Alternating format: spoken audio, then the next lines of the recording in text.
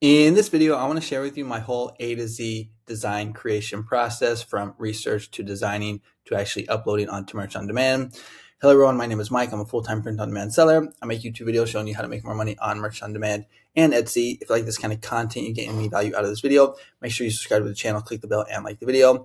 Now, before I share with you my A to Z process, just want to do a quick sales update for Merch on Demand and for Etsy, because yesterday was actually a really good day. Had my best day of the month on merch, so I ended up doing 76 sales and $159 in royalties, and that is going to put me at 445 sales for the month and almost $1,000. And if we go ahead and take a look at my stats for Etsy, which has also been really good, so for the month I'm at 3,248, which is down, but it's calculating. Today's not over yet.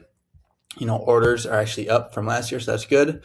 And if we take a look and see what I did yesterday, $199, I actually broke my streak of $200. So by, just a couple cents, but the other day had a really big day, 512.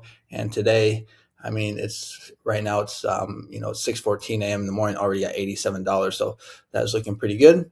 And if you want to follow me on Instagram, where I post my daily sales for both Merch on Demand and Etsy, the link is in the description. I've also turned my Instagram into like a personal brand account where I'm documenting my journey on making 10K a month with print on demand. So if you want to follow me, you can watch this pinned video right here. It kind of talks a little bit about it. But now let's go ahead and get into the content of the video. All right, so the first step in the A to Z process is actually doing the research and finding something to design for. And a lot of people have been asking me this as of late, like, how do I do my research? And I use Merch Dominator. In my opinion, it's by far the best research tool for Merch on Demand or for just print on demand in general. If you want, I have an affiliate link in the description. You can check it out. But my research process is actually very simple. I just go to Merch Dominator, I click on best sellers, and I sort it by default. It will go to BSR, so I just change it to newest. And then I just leave this blank right here and hit search. That's basically it. And then what I do here is I just kind of scroll, and I'm just looking for something that kind of catches my eye, maybe some duplicates, some repetition. And what I found when I scrolled down here was this one right, where is it? This one right here, the trash panda, because I saw this in the news the other day, and it's an animal niche, and I know I can scale this out because if you go to my SKOOL community, where is SKOOL? It's somewhere here. I actually have this. Whoops, get rid of that. I actually have this. Where is it? So right here, 30 proven animal phrases for merchants of success. Like if you're part of my SKOOL community, I have this whole classroom section with like a whole bunch of information, and I have these word files: 30 proven animal phrases, 30 proven food phrases, and 25 proven career phrases. And basically, I just look for niches where I can scale them out to different phrases. And then I like to add something in. So like right here, trash panda is my spirit animal. I think I'm going to go with trash panda whisperer. I think that could work. A lot of times I'm just putting the word like whisper or squad after a niche. And for some reason, it tends to sell well. You can also do like king or queen, but I think trash panda whisper is kind of funny. It makes sense. So what I like to do here is basically just take a screenshot. So I'll go screenshot like this, and then I will jump on over to Ideogram and start that design process. All right, so here we are on Ideogram, and Ideogram for me is by far my favorite place to design. I know a lot of people like Kittle, but for some reason I didn't really like Kittle when I used it. Maybe I was doing something wrong, but I'm a big fan of Ideogram. And if you want, you can actually sign up for Ideogram. I have an affiliate link in my description if you're looking for a good design tool. So what I like to do here is I like to just come into Ideogram, and this upload image right here, I'll click on that button, and I'll actually just go ahead and find my, oh, I got a sale. Just heard the ka-ching sound. And so I'll click on that screenshot, and I'll hit describe. And this is one of the reasons why I like Ideogram so much, is because of this describe feature right here. And what it'll do is basically going to describe the image. And what I want to do here now is actually just go ahead and take this, because with my research process, I like to switch out the text, and then I also like to add something in. All right, that's kind of like my process. So let me go ahead and jump on over to ChatGPT here. And what I'm going to ask it to do is I'm going to ask ChatGPT to change this prompt to basically change the phrase. And then also I'm going to ask it to turn this into like a New Year's design. Because I think if I were to take this right here and cross niche it with New Year's, maybe like 2026 or something like that. I think that could work out. So let me go ahead and do that real quick. All right, so I went into ChatGPT and I just wrote, change this t-shirt prompt to say Trash Panda Whisperer, and also change the theme to a 2026 New Year's theme. And I'll just go ahead and just copy and paste that prompt, and ChatGPT will give me a new prompt. And what I can do with this new prompt, once ChatGPT spits it out, I can copy and paste it and I can pop it back into Ideogram, and we can see what kind of design they made for me. But usually Ideogram is pretty good. That's why I like it so much. So I'm just going to go ahead and get rid of that. Put in that new prompt. I like to do 3x4 design. And then I have the magic prompt off. And let's see what we get here. So here's what I came up with right here. But to be honest, I don't really like the whisperer part. I think I'm just going to get rid of that. So I'm just going to come in here, go like that. I think if I just do Trash Panda and cross niche it with New Year's 2026, I think that will turn out good. I actually made a YouTube short about that, recommending that the other day. Let's just go ahead and see what we get here now. Okay, so here's what I came up with. And now what I want to do is I just want to pick the one that I think looks the best, or maybe even remix it even further. So that one, no. And basically, so it's just like a process of elimination. So that one doesn't really make sense. That could work. That could work. That could also work. I think this one is the best. Sometimes I'll even remix it one more time just to get more variations of the one that I like. But I think this looks good enough. Actually, let's just remix it and see if it comes out with anything better. Okay, so these are the new ones. I'm just seeing if there's something that I like a little bit more. That one looks pretty good. And a lot of times I actually just go with the original one, but I think that this one right here will work. So I actually decided to go with this one right here.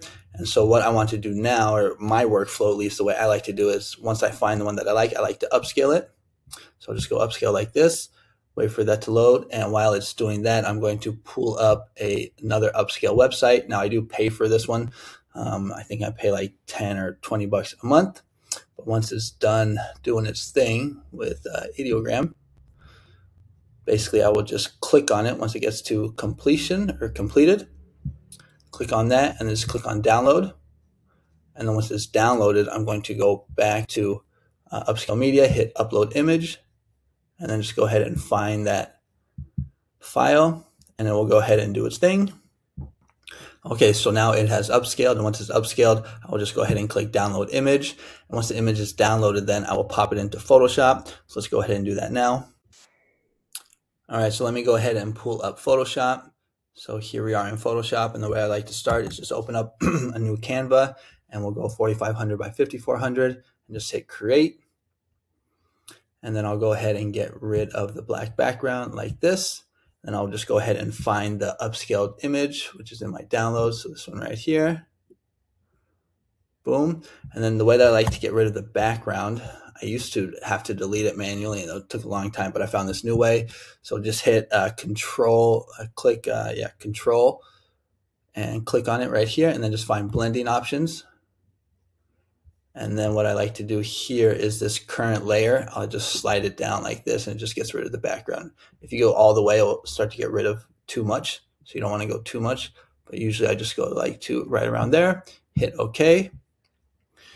And let's see what it looks like. Okay, so that looks pretty good. Sometimes I'll come in here and I'll just go ahead and like, maybe if the colors, this usually happens with like other colors, not with black. Like the letters, there'll be like some blotches basically in it. So sometimes I'll just go ahead and change the color to black. And then I'll hit the paint bucket tool, and I'll just kind of just make sure that everything looks kind of nice. Just kind of click on these colors just to make sure that there's no blotches, but it doesn't really happen too much with black. That's more with like oranges and pinks and reds and stuff like that. But just kind of just showing you my process. All right, and then once I've done that, I want to scale it. So I want to make it nice and big like this. Okay, so that looks good. And then we'll just go ahead and save it. So we're going to call this Trash Panda. Trash Panda right there. Let's just go with 2026. Okay, and then the next step is going to be actually uploading it to Merch.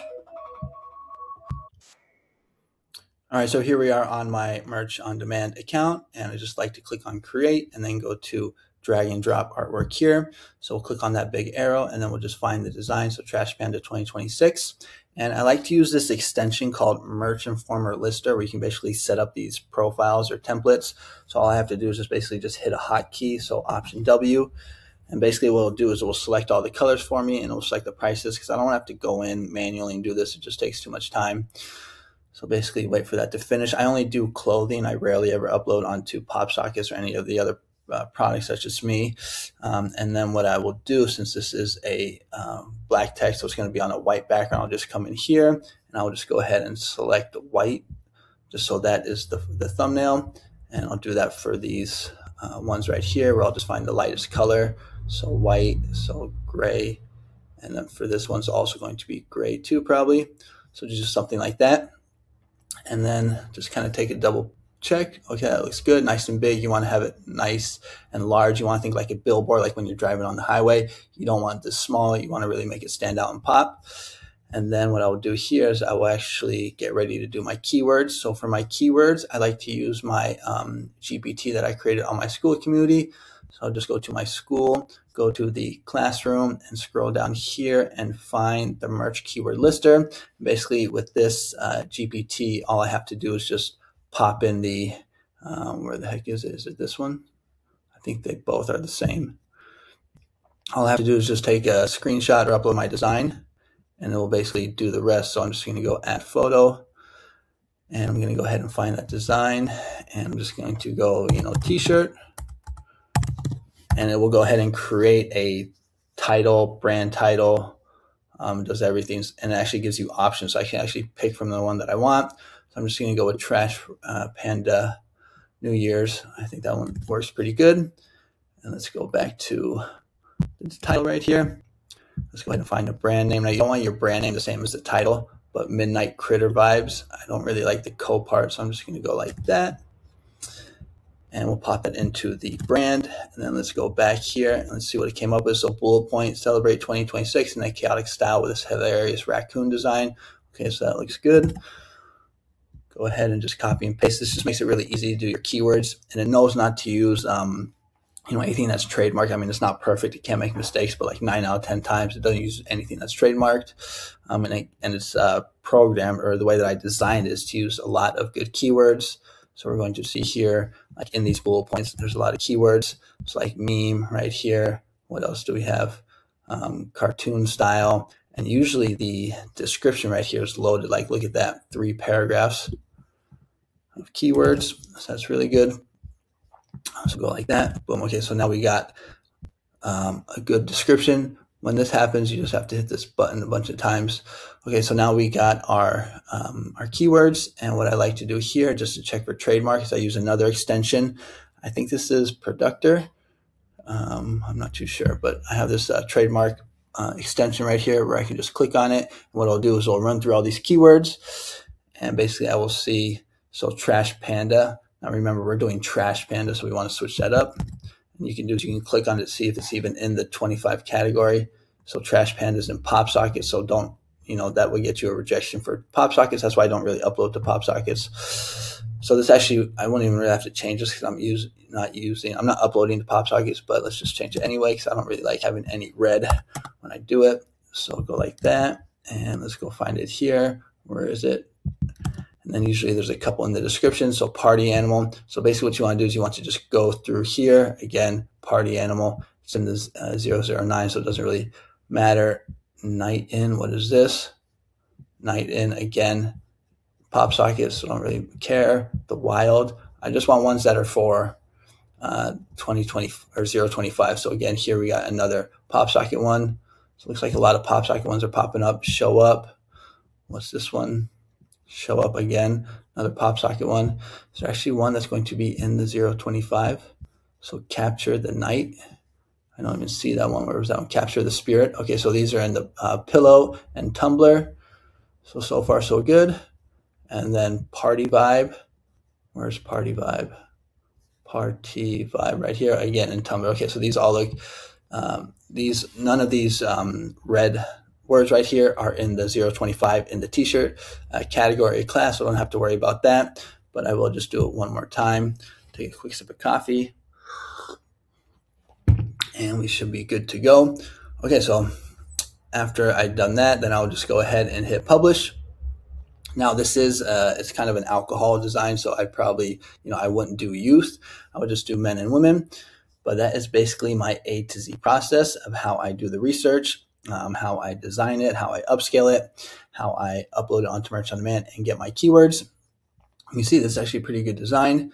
I'm just not a straight up copy. I just kind of use Merch Dominator to get like inspiration, and I kind of put my own twist on it. Just use my own experience since I've been on Merch on Demand for 8 years now. Excuse me. I just kind of have an idea on how I can cross niche, switch out a couple things, add something in, and get some good sales. Yeah, so that is basically it. That's my A to Z process. Let me know what you think. And if you're looking for a community, so you don't feel like you're on this print on demand journey alone, you might want to consider joining my SKOOL community. We got a lot of good merch on demand sellers here, giving you a lot of support, and you also get prompts and niches every day. I don't take any days off for both Merch on Demand and for Etsy. So if you're interested, check it out. It's only $24 a month. If not, it's all good. I will continue making free content here on YouTube for you. So make sure to comment, like, and subscribe. And I'll see you guys on the next one. Adios.